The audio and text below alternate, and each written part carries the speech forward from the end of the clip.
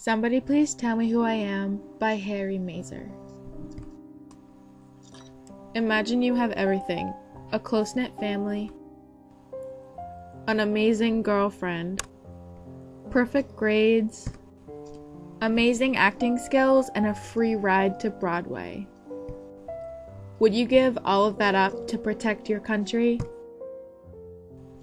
In Somebody Please Tell Me Who I Am by Harry Mazer, Benjamin Bright did just that. Haunted by the memories of the 9/11 tragedy, Ben enlists in the Army straight out of high school. Before he is sent to Iraq, he proposes to longtime girlfriend Ariella. As Ariella goes off to college, she struggles to hold on to her love for Ben while he is away. A few months after Ben is brought to Iraq, tragedy strikes.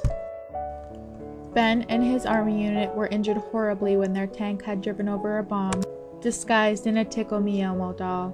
The book follows the story of Ben and his family and friends while Ben attempts to recover from massive brain injury.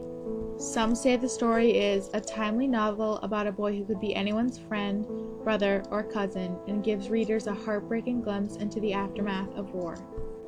The book is not only about Ben's recovery, it is about his autistic younger brother finding acceptance.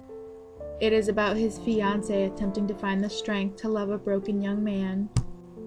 It is about his mother and father's marriage struggles while Ben is in the hospital.